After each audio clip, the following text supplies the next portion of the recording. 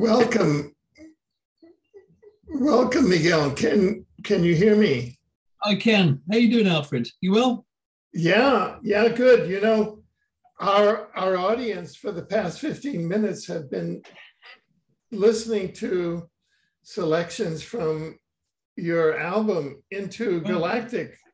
Mm-hmm. So tell us a bit about it. So where do I start? Well, I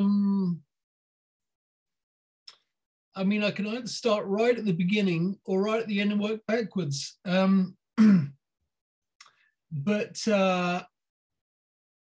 in doing the books that I did, the trilogy, Meet the Hybrids, We Are the Disclosure, and Being with Beings, in that whole kind of process, it was always about, my role was really the kind of social scientist as much as anything.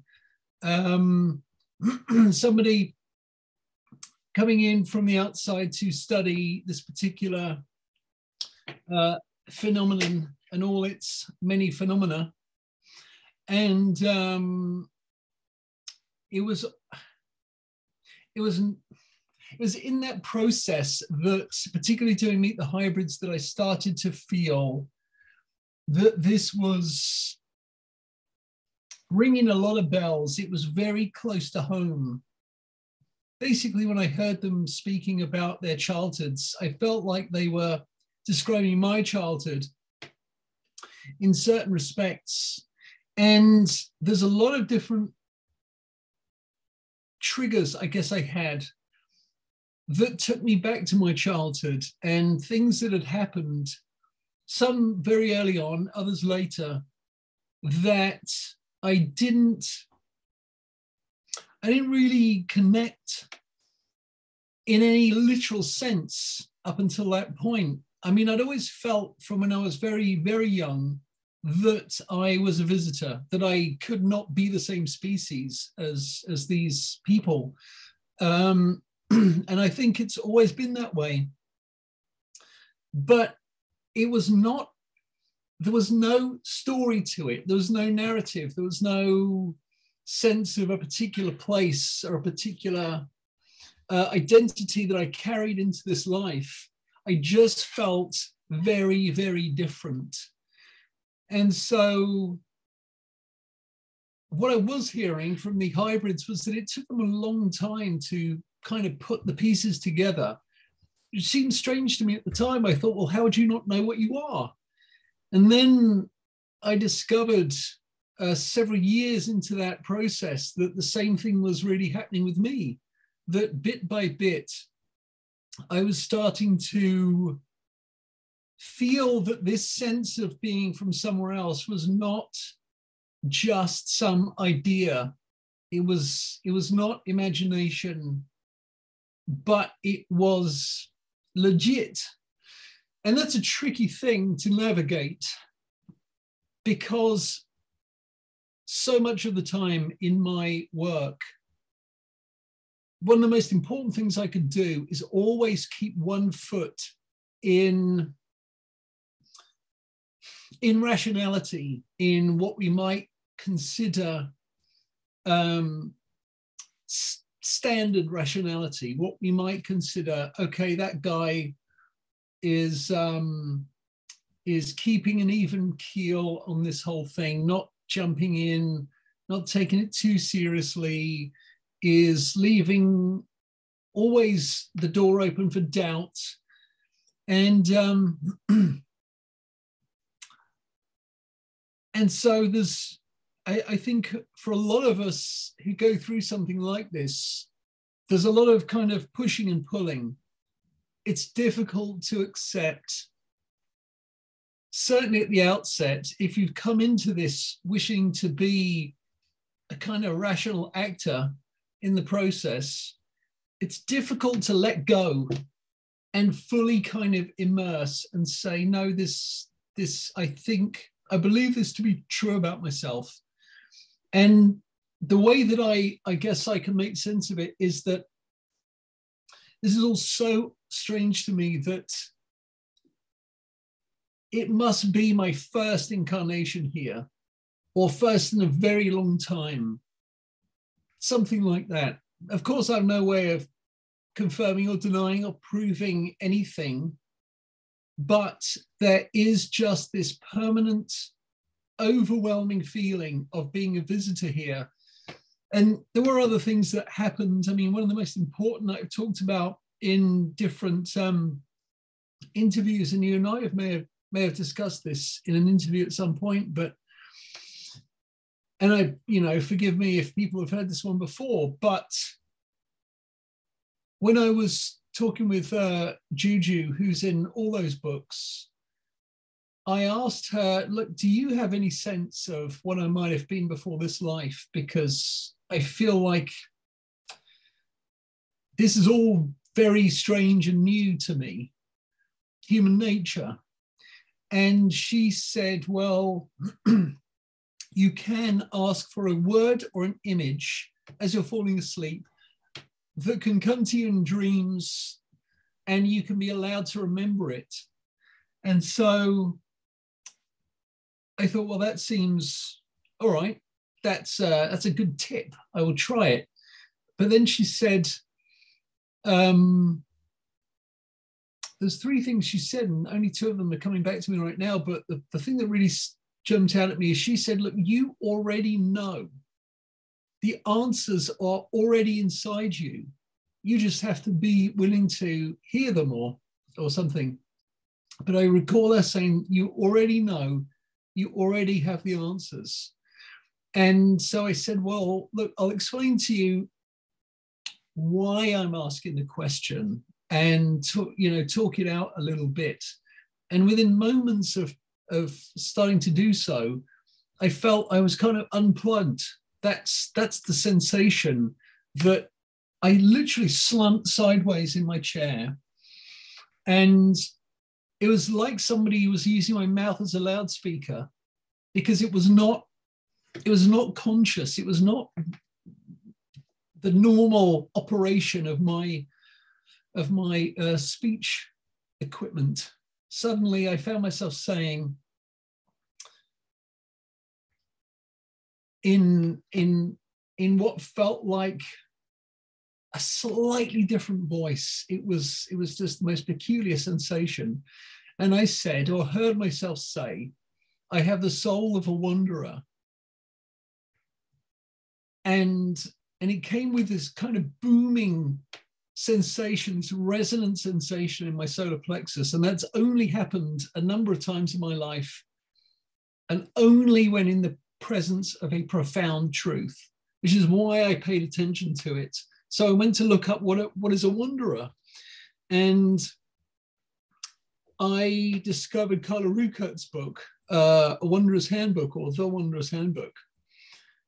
And in this book, I just discovered all these people essentially describing my experience on this world and the strangeness of it. And I mean, that really tripped me out. That was kind of tough to take, in that it was a confrontation with the possibility that I may genuinely be a newcomer to this place. And there were other things that bubbled up in that time and since, but all of it, I think, has deepened that feeling that this is not my world and these are not my people. Even though, there are, plenty of things that impress me about humans, and some of which I really love, which is love, art, and humor. The human ability to love just blows my mind. It's an incredible thing. And humor, I mean, that's always been a companion through different eras in my life. And my favorite people are the ones that make me laugh the most. And art, that it's just a constant joy to me. I mean, there's so many great there's subreddits, and there are some great Facebook groups. So you can, endless Instagram accounts where you can just tune in and encounter this astounding art that people are producing left, right, and center on a regular basis. And that is so joyful to me. And in fact, at the moment, as we speak, I'm writing an article about this kind of art, about sort of what we could call channeled art or galactic art, or dimensional art, or however people like to identify it. And I'm talking to about 10 artists who all produce art in different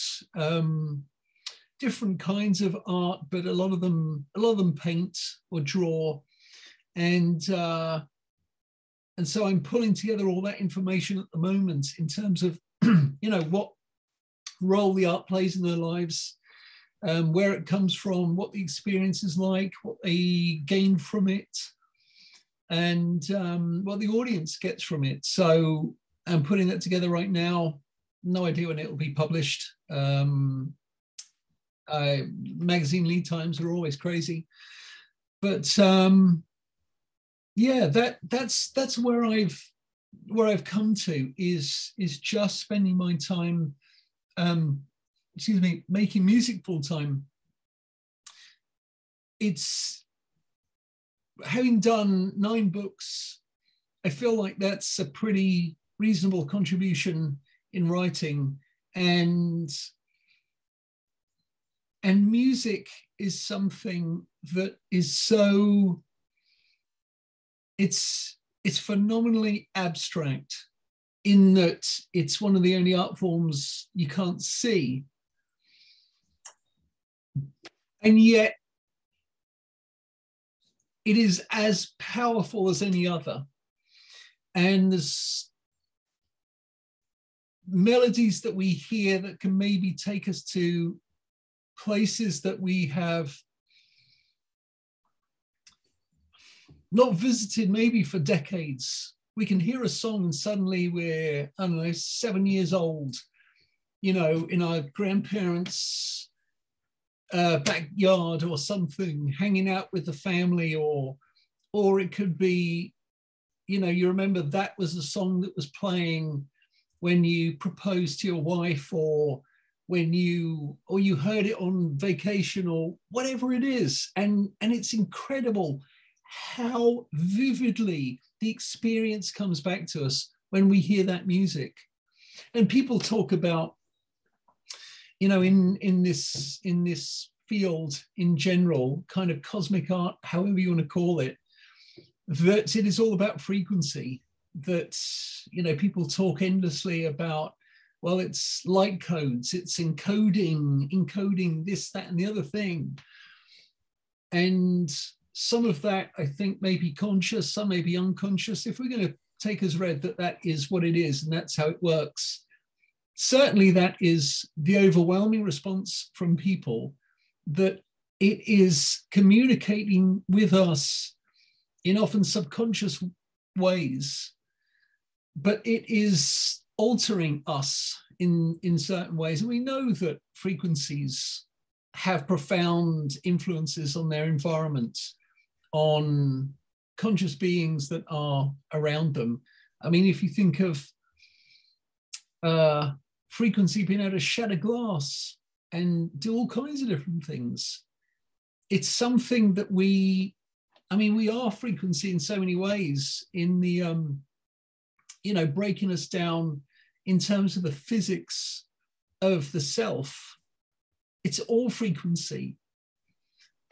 And so to make music feels as close to that as it gets, because, looking at music theory, it's a lot of math, but it's all about mathematical relationships between these different frequencies. And the way I make it on a modular synthesizer, absolutely everything is about frequency. And there is certainly a feeling that I get when I listen to certain oscillators, that they just, especially if you bathe them in reverb, you know, I've this gorgeous one called Odessa, which is just, I don't know how many, it's 512 sine waves, 512 digital sine waves at the maximum. And it just makes this, just the sound of this thing has this effect, especially in a huge shimmering pool of reverb. It is so transporting to me that it's in most of my patches, most of my tunes. But then, you know, there's the whole universe around tempo and the shape of the oscillators. And, you know, I listened to, I mean, I was massively into thrash metal when I was a teenager and into my early 20s. That's what I like to play, to listen to, going to gigs. And so I spent a lot of time around distortion pedals and very aggressive sounds. And to me, they're as important for an overall kind of sense of balance as the most beautiful, melting, abstract, soft, melodious music. As I think we're very, very complex creatures as beings. And certainly for myself, to fully or more fully reflect myself, I have to listen to a bit of everything, because I can find bits of myself in just about anything I can listen to. And so getting now to spend my time making music full time, other than, you know, working on this article at the moment and working with other artists in other ways. And, you know, I have a bunch of different projects lined up. But it's all about, I think, trying to connect more fully to the sense of self that is maybe a bit submerged or hidden in ordinary life, in ordinary waking life, because we sort of have to blend in. You know, here we are. Sure, some people can go full on and make a living as an Arcturian 24/7, and they're good with that. For myself, I don't have any labels. I just don't. But, oh, none of that kind at least. I mean, a wanderer generally, but what does that mean? I don't know. It seems to mean that I don't have any specific, you know, allegiance or whatever. But just spending time making music, I think it just gets me into a place where I just feel the most real and the most sort of, I guess, in alignment in general. And in the research that I'm doing for this article, one of the things I'm drilling down into a little bit is the flow state, which has been around for a while. There's a Eastern European academic, and I cannot even begin to pronounce his name, but you can find his book written in 2002 called Flow. It's something about happiness. And he was trying to find what makes a life worth living. And a big part of the focus of that project was about finding that whether people were artists or gardeners or scientists, mathematicians, physicists, whatever they might be in terms of their profession, there was often an experience of the flow state that came when they were most engaged in their work, to the point where time and space just ceased to exist in the normal sense. Our consciousness shifts into a place where we're we're just a different version of ourselves in some ways, I think, or we're more fully integrated or something. It's still something that every time I find myself there and emerge from it, I'm almost not sure what happened. But some of the tracks I listened to on this album, I just don't even know how they got made. You know, I don't remember writing them as melodies, but often I'll get a vision of something, some experience, and then I'll start to hear music, and I'll find some of the building blocks for it. And that could be, it could be the drums, the percussion, it could be the chords, it could be the choir, the string section, could be anything. And bit by bit, you get one thing and you start to hear another in response to it, and it just develops therefrom. And I just can't think of a more joyful thing to do in life right now. There it is. Yeah, well, thank you for sharing all of that. Now, when did you start being musical or write or that's creating music in your life? When I was 15 is when I started to learn to play guitar.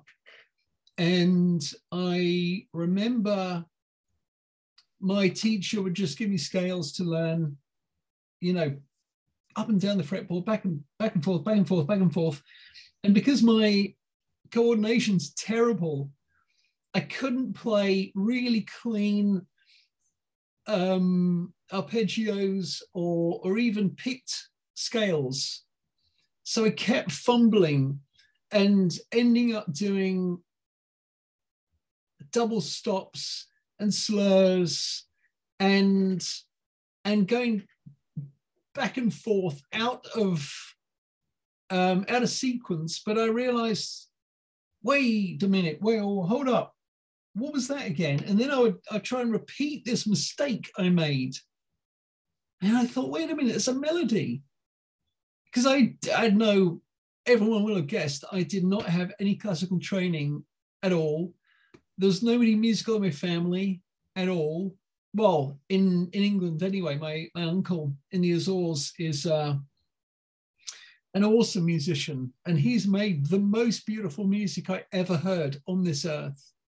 Him and we're in the Azores one summer, and my uncle José João was playing guitar, and his wife was singing in a little church in the town where my dad was born, Ribeirinha, and it was like music made by angels. It was reverberating around this church, and I am as unchurchy as it gets. I am not a quote religious person at all. I like hanging out in churches. I love the architecture. I love the craftsmanship. I love the stained glass. I love the wood carving, the stone carving, all of that. And I got no problem with Jesus. I would love to meet that guy. If I had a time machine, that would be my top 3 first things where I would go and hang out. I want to know who he really was, what he was really all about. If he could set aside everything that came after, a one-to-one, who was he really? What did he really say? What did he really believe? What did he value? And what effect did he have on people? Like, you know, as a researcher, obviously I want to know those things. I digress. But so, yeah, I had no formal musical training and just picked it up. I had lessons. My teacher, this phenomenal guy, Mike Hutchinson, he put me together with a bass player, well, a guitar player at that time, Mark Hansen. And Mark and I used to just hang out and just jam for hours and hours and hours and hours and hours. And then I played in a band with some of the friends from school, which was just a trip. I mean, it was absolutely hilarious. And yeah, yeah, it was, yeah, great fun.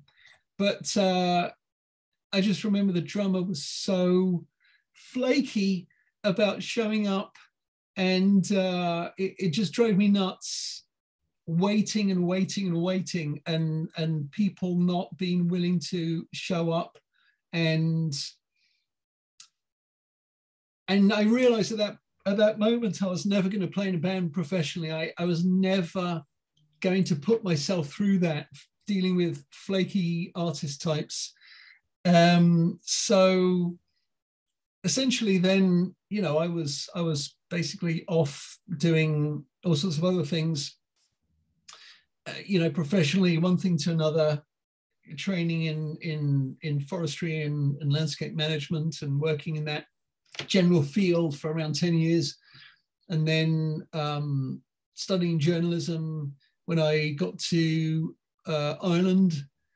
And I think at that time I somehow saved up enough money to get this cheap little Gretsch Electromatic Junior Jet, single P90, and a tiny little amp and effects pedal. And I felt so complete again. Like I hadn't had a guitar for a while, and I've been traveling a lot, but that was a big moment. And then when I was there, I kept having these really intense dreams that I was an absolutely phenomenal drummer, a phenomenal sax player. And so I ended up not getting a drum kit because there's no room, but then I would go and buy these instruments to see if I had this genius ability. But sadly, no. But I got on all right with, you know, clarinet and saxophone. And when I moved to Bristol in 2005, I think bit by bit, I put time and money into getting back into playing guitar and jamming with people, and buying electronic bits of kit, because my first passion was hip hop and electro when it was kind of starting, when it was first becoming big in Britain in the early 80s, early to mid 80s. And so I was into, you know, breakdancing with friends, and you know, some of the most complete lunatics in the town were into breakdancing, and so I'd hang out with them, and yeah, that was nuts. But an education, and then later on, I was just obsessed with Jean-Michel Jarre and the Blade Runner soundtrack, Vangelis's music, and on and on and on. And then, of course, the 80s was just incredible for electronic music of all kinds. I mean, everybody was using synths, and it was just everywhere. You couldn't miss it. And there was something that just turned me on about it. It just had that feeling of being cosmic music when I heard it. I mean, you know, when I was a kid, hearing the Doctor Who theme tune, watching Doctor Who as a really young kid, and that was all made in analog on, if people are even a passing interest in electronic music, look up Delia Derbyshire. She was at the BBC, and she was one of the pioneers of dance music. Even, I mean, bizarrely, one of the first recognizable pieces of dance music was found in stuff that was in her loft. I mean, she was, you know, an eccentric and dropped right out of music for a long time, vanished from the scene, but she was in the BBC Radiophonic Workshop and was not even credited as being one of the authors of the one of the writers of the Doctor Who theme. It's a crime. But it just has happened with women a lot in art, you know, over the centuries. So, yeah, so it was, electronic music was just always a thing, was just always showing up. And of course, when rave arrived, that was something that we seized upon. I think all us kids that have been traumatized in the Cold War I think when rave showed up, dance music hit, and the drug culture, I think that we all embraced it for our own reasons. But I happen to harbor a suspicion that, at least in part, it may have been living through childhoods. As we left school, my year left school in '89, as the Soviet Union was basically packing up shop. And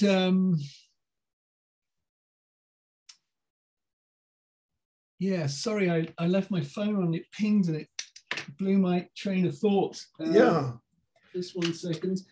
But yeah, dance music was just absolutely huge for a lot of us. And I, found myself at plenty of,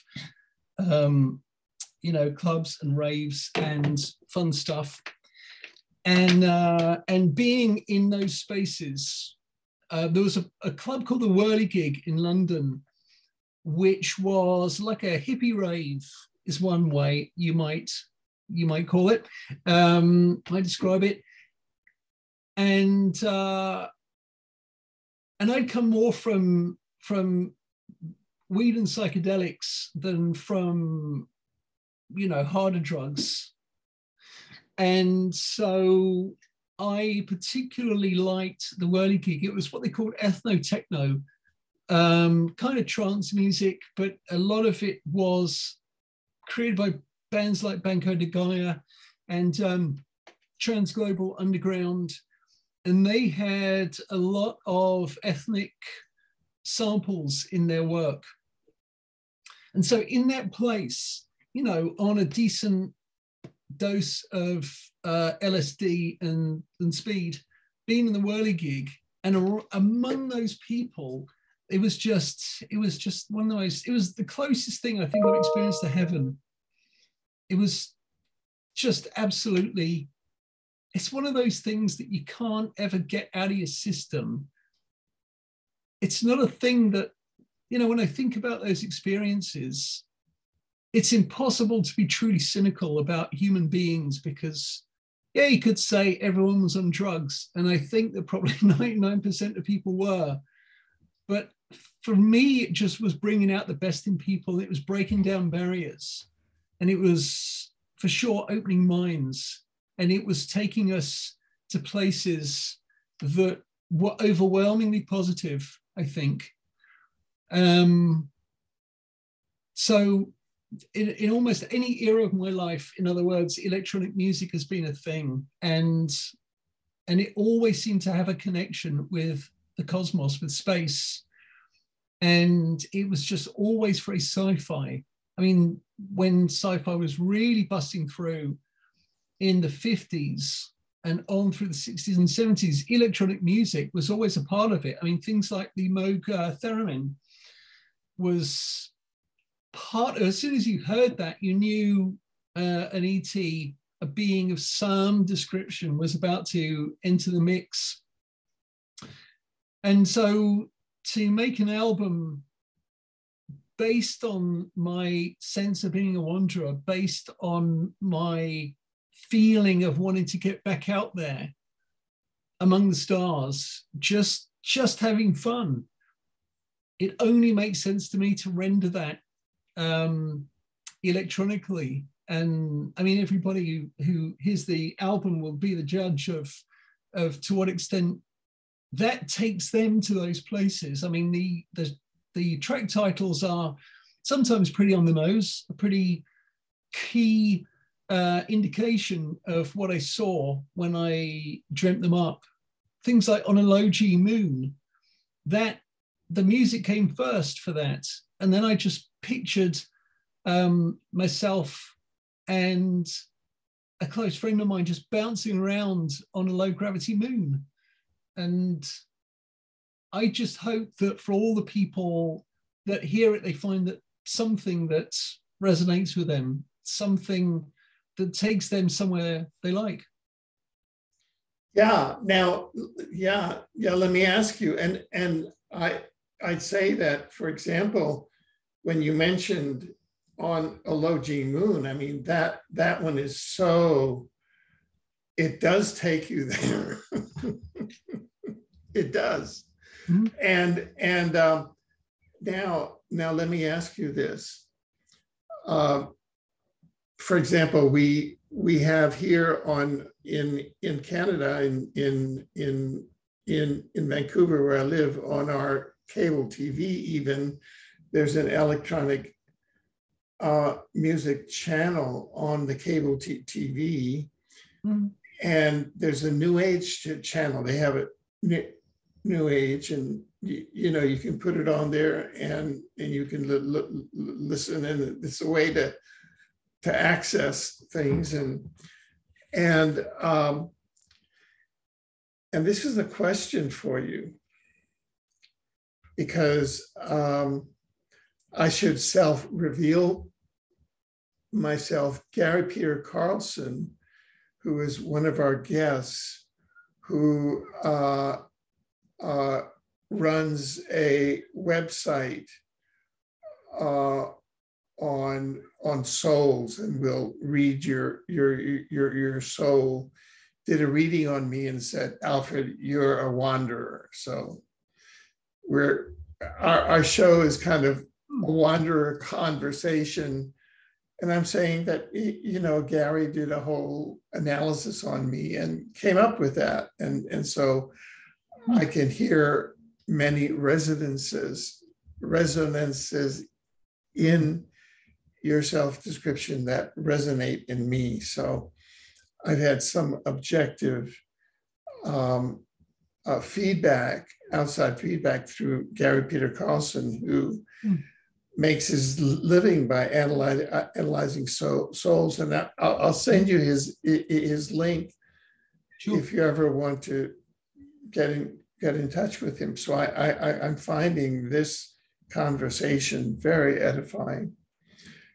Now, so I'm looking at your album and your music, and you say it's explicitly from your wanderer perspective, and explicitly let's just say interdimensional.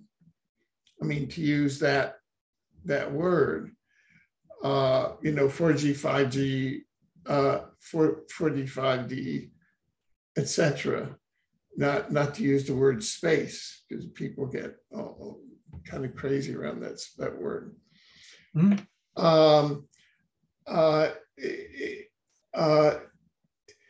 Do you find in your field of electronic music that, because you mentioned that many of the albums are taking you there, that there's an explicit interdimensional content to albums, such as you have explicitly made it interdimensional here? Or is this yours kind of a forerunner here, so that other people, you know, other people are not saying landing on another planet, or, you know, Is this something, is there a genre of your albums, or is this a first one? You know, is this a kind of a, what has been your experience? Well, in terms of genre, I honestly would have no clue what to call it. When you upload to Bandcamp and I use a service called DistroKid, and you basically upload all your stuff there, put in all your details, and they will distribute it to all the streaming platforms, to, you know, Spotify and Apple and Amazon, and there's I think about 30 of them, and YouTube Music and on and on. And when you do that, they ask you, what's your primary genre? and I'll look at it, and there might only be like electronic, and I'll tick electronic, and they'll say, well, what's its secondary genre? And I might say ambient, and leave it at that. But it's not all ambient. There's stuff that's, you know, pretty up tempo in there.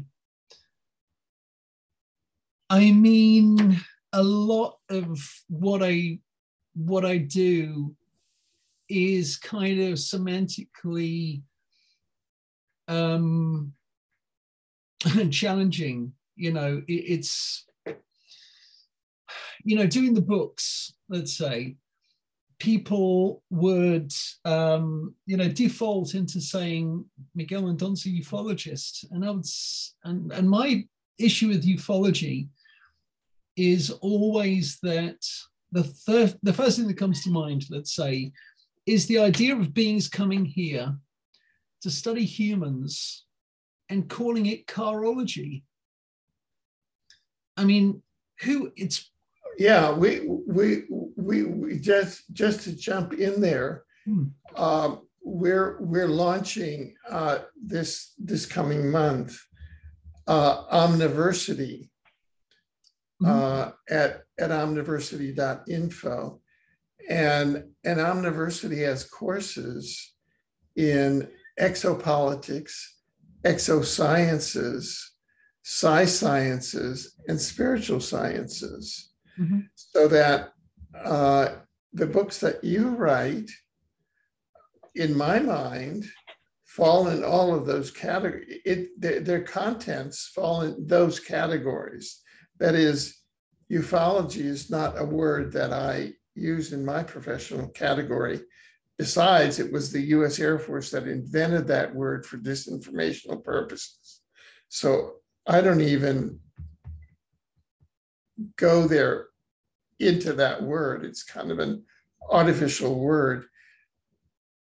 Yeah, we and use. I think that it's archaic.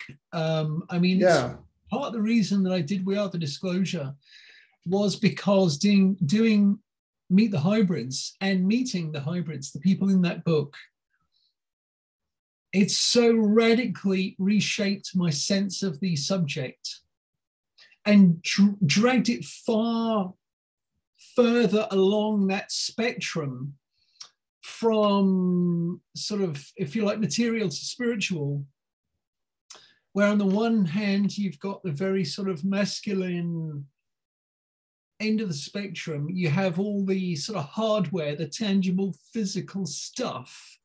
Right. And it's about politics and government, and it's very intellectual, that whole piece of it. But then as you move along that, when you start to talk about experiences and what the experiences are, they are fundamentally consciousness altering. And people generally, it seems to me, tend to progress along that spectrum. They might start with a UFO sighting and want to know what the hell was that thing? What was that? And then do years of research, reading, watching, absorbing on all of those, or the ufology piece of it, which is, you know, the craft and what the government knows and where they've crashed and have we retrieved them and are there bodies and all that piece. But eventually you will start to meet people who say, well, I've been in experience since I was 6 and I'm now 81. And this is what I've learned from the beings. These are the experiences I've had. These are the aspects of myself that have grown.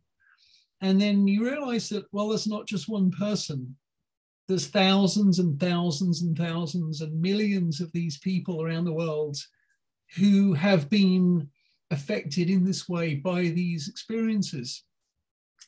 And much as it's reasonable to have a level of skepticism about all people and all claims, it's also, it seems to me, unreasonable to write it all off as just one single phenomenon. Like Carl Jung said, well, it's he said it's something like, well, basically they're imaginary. We are imagining them into existence, these craft, and I forget what it was, whether it was something after World War II and the horrors that we had witnessed, or it was something religious. I forget exactly how he came to his view of it. Yeah, he called them mandalas, I think, or something. Mandalas, right? Yeah, right. yeah. Yeah. So there's an example of somebody writing off everything as one thing, and skeptics. I mean, a true skeptic is not the kind of skeptics that we see. I think a true skeptic, in terms of the literal meaning of the word skepticism, essentially is, I don't know, let's find out. Let's ask questions. Let's be open-minded. Let's be open-minded, not, you know, I don't know about this, but it makes me fearful and uncomfortable, and I would like to deny that it exists and find a way to write off as much as possible and ignore the rest. And sure, nothing in this world is for everything, is for everyone. I mean, not even, you know, there are these people who believe you don't even have to eat. So, and then there's plenty of people who are suicidal. They don't believe that even life itself is for them. So, in other words, not to labor the point, but nothing is for everyone. It's not that everybody has to get alongside this topic. They don't. If they don't care, they've got better things to do. That's their mission. Yeah. That's their purpose in life. Great. Now, very interesting. Now, here is a crucial question that I at least would like to ask you. And we have your album, Into Galactic. Very interesting title.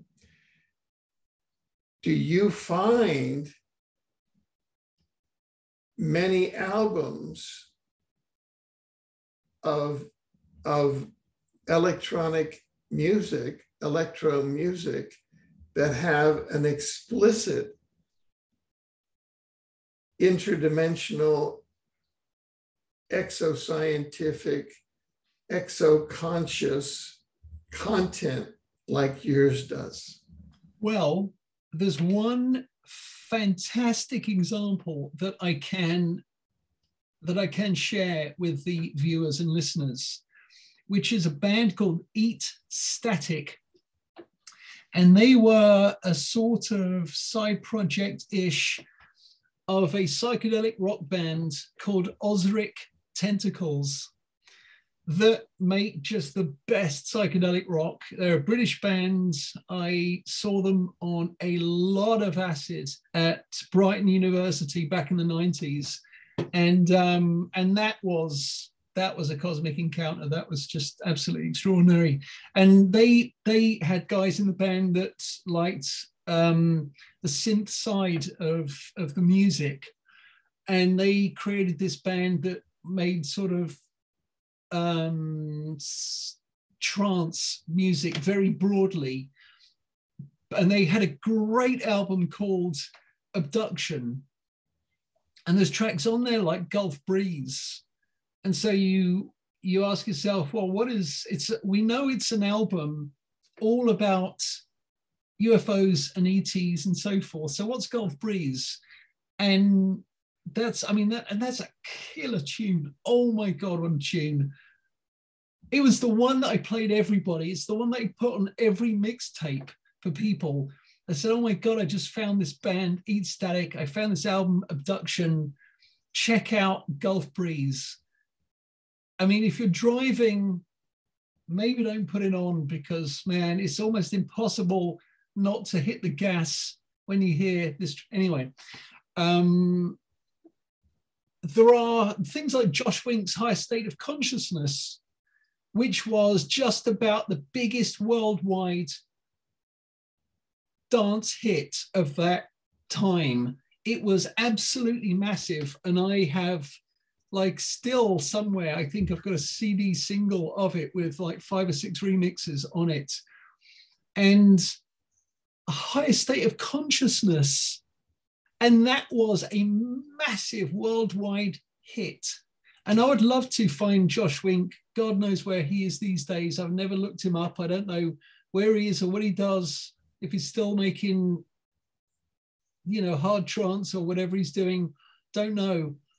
But I would love to talk to him. I mean, I'm sure he could write a book on the question of what was the effect of your music on audiences in at gigs. I mean, he must have played that all over the world, and he must have met people, other DJs, other people in the industry that said, oh my God, I just played Higher State of Consciousness at a gig in Rio, and there's like, you know, 300,000 people losing their shit to this tune. But I wonder what it did do, and if people started to dive into, well, what does he mean, higher state of consciousness? So I don't think he was alone. I think that there's a lot of people were probably thinking that way, but because it's the arts, everybody's going to bring their own stuff to it. And that could be anything at all. And it might be something very explicit in a lyric, and then it might not be. It might be something like that tune Waterfall. And I can't think who it's by, but it was around the same time. And it would always be played in the same sets as Higher State of Consciousness. I think they were the same period, that sort of 92, 93 period. And I think that people were doing a lot of psychedelics as well. Well, I know they were. So in many ways, you know, we called it our summer of love, that period, sort of 92, 93, was those period in the 90s, that period in the 90s was like our 60s, I think, when many, many, many, many people all over the world were thinking about these kinds of issues around consciousness. And, you know, being high as a kite with a hell of a lot of people, thousands of people, all in a state of ecstasy, listening to music, I mean, absolutely synchronized by the beat. I do think that it does something to you. And it would be really interesting to dive into more of what that did for people. And I corresponded recently with a guy who goes by DJ Monkey Pilot, and he is the guy, he's the DJ at Whirligig, and in summer they take it on the road and they go and set up a big Whirligig tent in all the music festivals. So I'm sort of curious to drop him a note and ask him. It's one of the tracks on my first album is called Whirly Nights.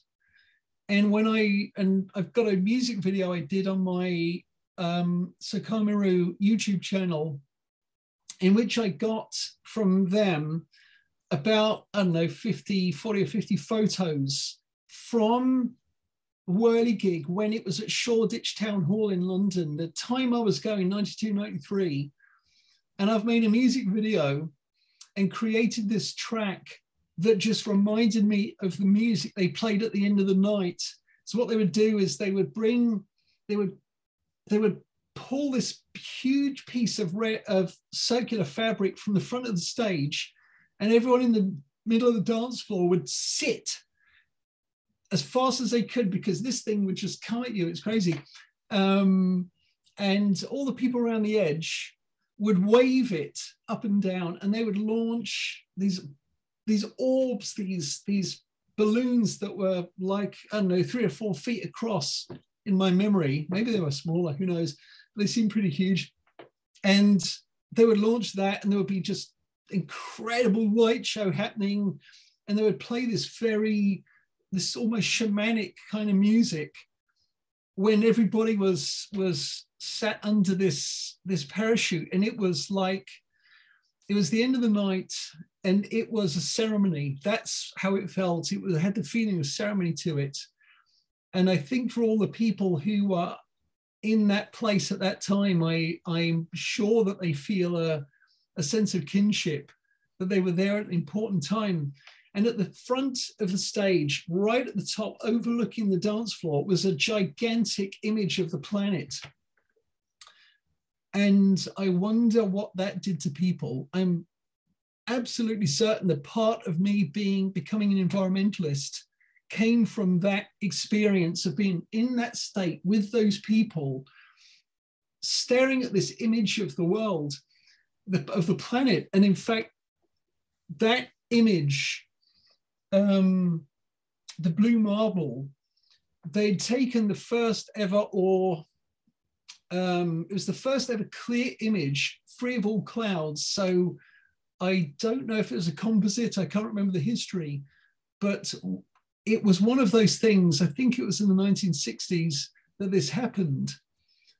And at that point, I've always read that that had a profound impact on human consciousness, seeing ourselves as Terrans for the first time, understanding that that's what your home looks like and you're all on it. Oh, well, you know, I'm very curious about two questions. One question is, what is your vision, or what are your plans for where would you like Into Galactic to go? What would you like to see it go? And the second question is, you as a creator, do you do gigs? Do you do concerts? What is your future publicly in this arena? So over to you. Yeah, I don't do gigs. I'm disabled, so, you know, getting a powered wheelchair in and out of nightclubs. I know people who do it. There's someone I know in Bristol who goes by Mr. Spoon, who does do gigs, and yeah, is just will not be stopped in life. Yeah, she's extraordinary, but that's not my bag. I've had all the clubbing that I am up for in life. What would I like the album to do? Well, I'm just content for it to sail off into the world and meet new people. And the fascinating thing about it is that there are no two versions of this that are alike, in that every consciousness that experiences it hears it in a unique way, just in the way that our own auditory equipment functions, our consciousness, our moods. I mean, when early listeners had, before it was released, I'd sent preview codes to people, and I was getting different bits of feedback, and it was so interesting to me how much their mood would shape the tracks that they responded to. And for myself, I'm the same. You know, I've only listened to the whole album through start to finish once. And it was interesting because I have to take a kind of tranquilizer late at night to help with restless legs. I have MS, and, you know, it does all, anyone around neurological issues knows that it's no joy. And sometimes when you're relaxing, you can start getting, you know, little spasms and things that can keep you awake. So I don't take cannabis for it. I did at one time, it didn't really seem to do much, but I have this tranquilizer that I take, and that seems to help. And this one morning, when I was putting the finishing touches to the album, I was taking my morning's supplements, and I was just distracted. So I, unfortunately, or fortunately, depending how you look at it, I kept going down the little tablet organizer, and I took 900 milligrams of this tranquilizer. And I thought, okay, I've got two options. Number one, I could go and throw up. Number two, I can work with it and make it work for me and use it to create a listening party of one. And I mean, I have no idea that's what the drug did, because I take it at night. So I had no idea what its effects really were, because I'm asleep. So to be awake and to be that medicated, I had not experienced that in a long time. But it did put me in a mood which I couldn't shift my mood, because it was, you know, a drug in my system that was sort of locking me to a specific level of consciousness almost. And it was fascinating. It was really interesting to hear, to experience it with all the visuals that I already had as I was making it, but those visuals would be deepened and I would be even closer to the experiences.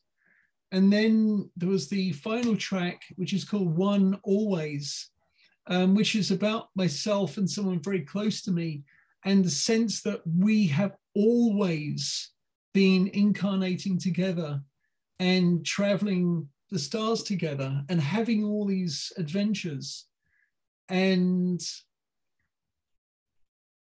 as I was thinking about this and hearing this tune, I mean, I just think I cried tears of joy all the way through that piece.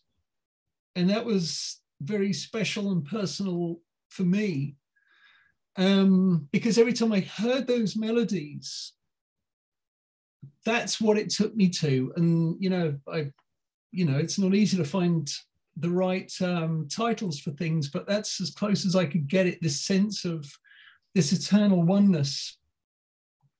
And, in many ways, it feels like every time I create a track, I thought that's the best piece of music I've ever made. And I don't know how on earth I'm going to climb the mountain again. But because I was doing something that was so personal to me and so important in my experience in terms of my day-to-day life, it just is better when I'm connected to that aspect of myself and I don't feel like I'm marooned here. It was almost like my escape pod. It was like having my own flying saucer. And anytime I felt like it, when I come in here to work and I fire up the modular and all the rest of it, and I start hearing those sounds, oof, it's like I'm gone. And it just always feels like therapy, like I'm in a space of love and personal integration.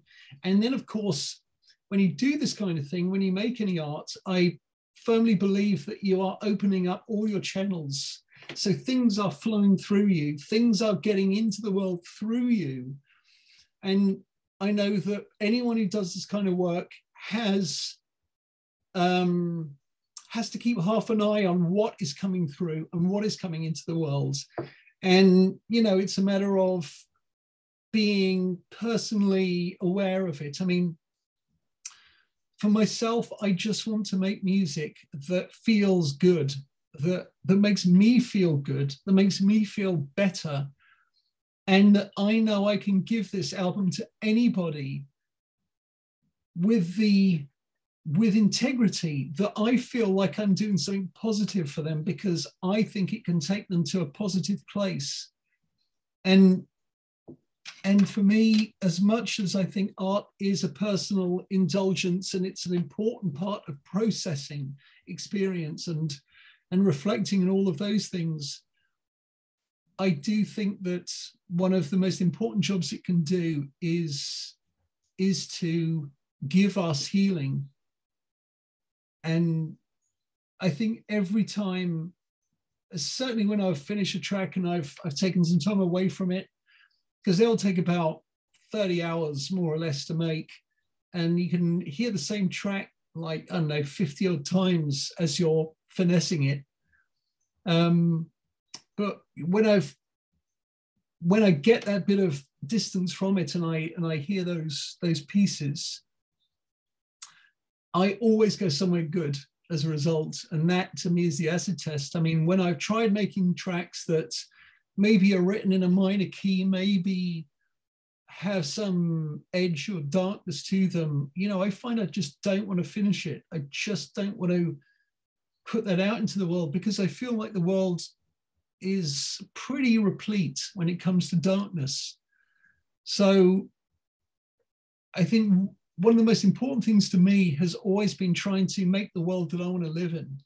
And so if I can make music that makes people feel good, that takes them somewhere positive on whatever level, I feel like I'm kind of completing my mission, and I feel like I am in integrity.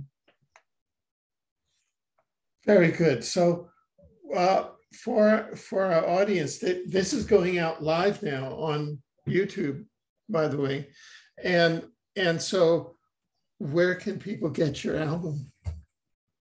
Well, they can buy it on Bandcamp, and it's Bandcamp. If people know anything about it, you can often set it to, people can pay whatever they like.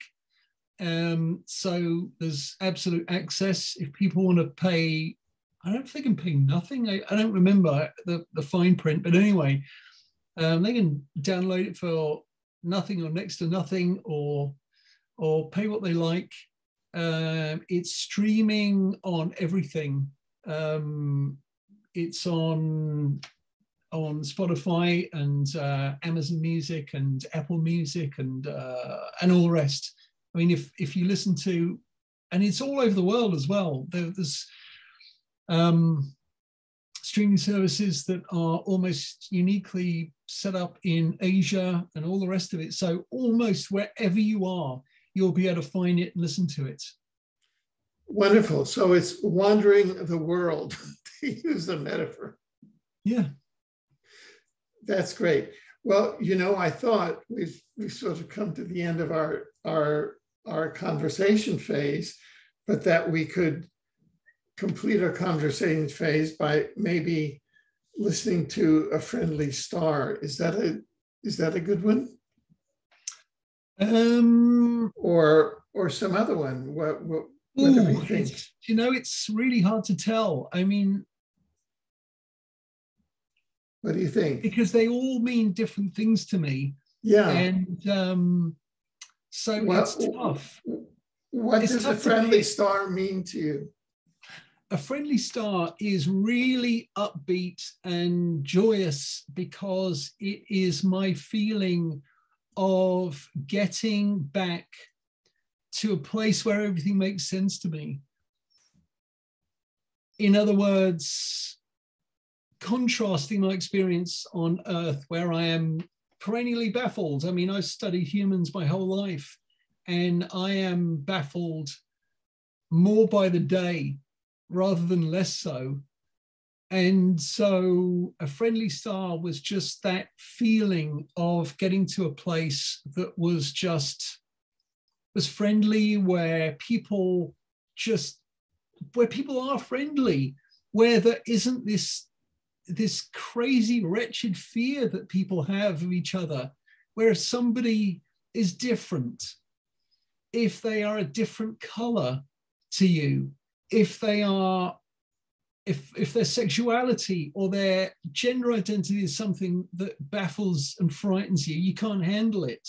It's just, you know, to me, the differences are the joys. And so, you know, things like A Friendly Star reflect that sense of being back somewhere where it all makes sense. And, you know, and it is that one love thing. Now, isn't that the 5D new Earth, or what we're moving toward, or is that too far away? Oof, well, I mean, I would love to think that we'll all survive long enough to get there, given the way that the world is going rapidly. But I honestly, I don't know. And I think that there's a real wisdom in ignorance. There's a real wisdom in saying, here is the limit of my knowledge. Here's the limit of what I am sure of. And just allowing for the possibility, for other possibilities, for a range of possibilities, for a range of potential truths to exist. I feel like there's an important place for that, given how divided people have become, that they can't tolerate the possibility of someone else's values or position on something. I mean, this place just seems to have absolutely lost its mind in the last sort of 4 or 5 years. Well, then that doesn't it seem that we should, a good place to play would be a friendly star as kind of a goal, or Sure. not? Sure. Okay. I mean, I don't even remember what it sounds like. Okay, here we go. Oh, and thank you, by the way. This is such an inspiration, and I'm sure the audience is finding it so, and our wider audience will be finding it so. Thank you so much. I have been introduced to the true wanderer, Miguel Mendonça, that I had no idea today. Thank you deeply. My pleasure, always.